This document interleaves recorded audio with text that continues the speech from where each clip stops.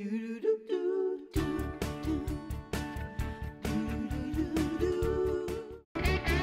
back, everybody. Look at our little library. These little libraries are popping up all over the country, all over the world, really. And here to show us how we could have a little free library in our own community is Ken Wingard. I love this idea. Yeah, it's very sweet. Yeah, it's free. It is free. Explain the free library. Yeah. All right, so I was like on my way to work. I was walking by my house and I saw, I think we saw a photo of it earlier, this little thing, and it had like, you know, give one, take one. It's sort of like, and I'm like, what? It's like just books out here, and it's a thing where you go, and the books that you've already read, you put there, and then you browse through, and you pick a couple that you haven't read.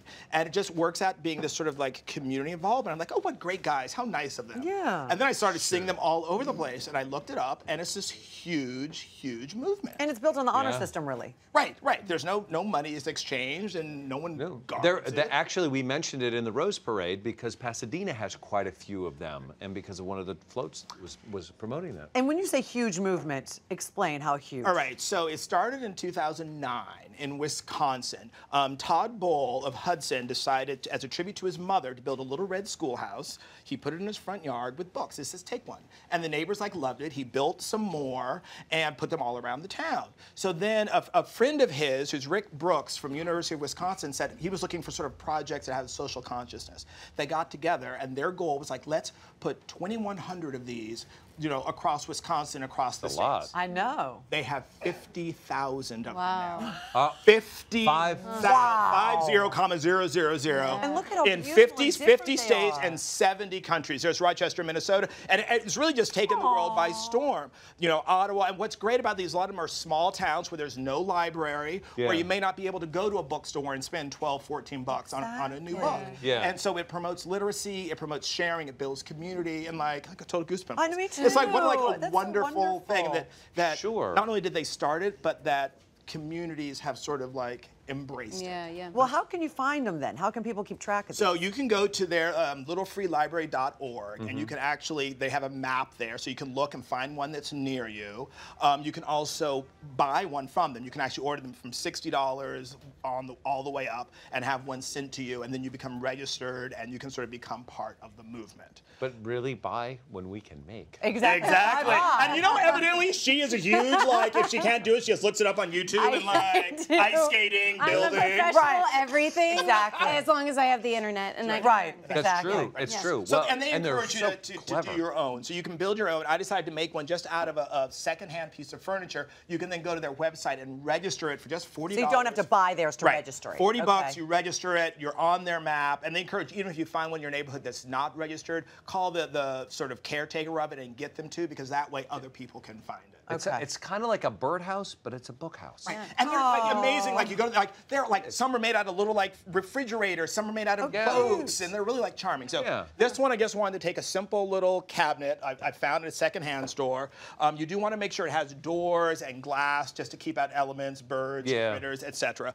In my neighborhood, it's just like this. You don't need to work because we don't really get rain. It's underneath the eaves. But if you're someplace where it rains or snows, you want to put some sort of roof on it. So all I did here was just cut a piece of plywood, cut 2 triangles, right angle, and then just make sure your hypotenuse is equal to your depth here. And then all we're going to do, Miss, like, I can do everything. DIY. You want to grab that Excuse me, air let me gun take down over. there? I'm sure you're an air gun expert, right? Yeah. Well, Look at this. We'll Just give us 2 right, geez, 2 really? right here. I didn't sure it's YouTube flush. this. Okay. Make sure it's so, flush on there when Push you it do it. down. So push it Great. here. Safety, and boom. There you go. Woo!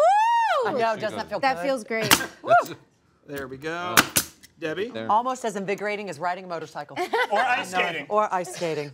Of which I can do really none except for this. Oh, well, you never know. So, you know, it's great. You can really, like, do these. Really? Again? There we go. Okay. And this will keep off, you know, keep off snow, keep rain. Oh, not even funny.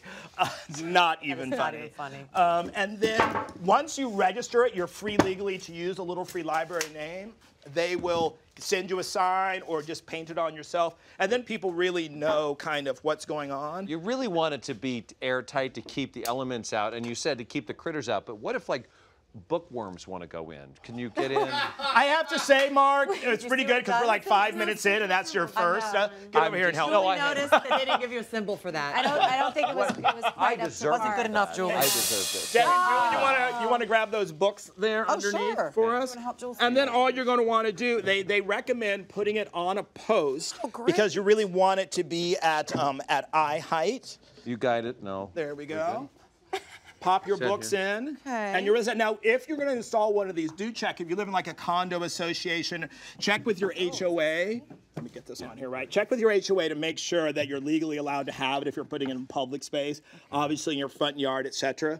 It's not a problem. And I've seen them like with little benches. They specialize in kids' books, but it's really like it's promoting literacy and reading. And Sure. I really don't think we can have. Yeah. Enough of that. A little Exactly. crack. I think just a little tiny crack, for the bookworm, just to get in through. You're not going to let it go. Still no hi-hat. No, He nothing. won't let it go. There we go. Just make For him more stop. DIY inspiration, go to Ken's website. And for more dad jokes, visit Mark.